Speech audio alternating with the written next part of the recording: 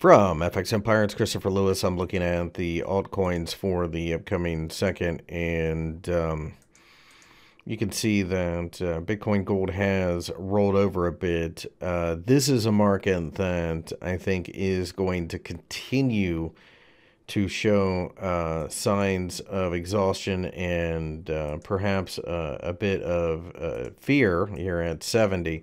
That's an area that extends down to 68. I think that what we can do is buy the bounce, perhaps reaching towards 80.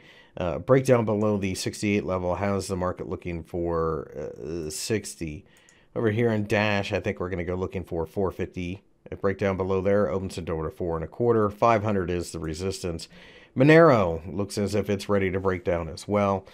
Probably going to re-enter this consolidation area between 200 and 250.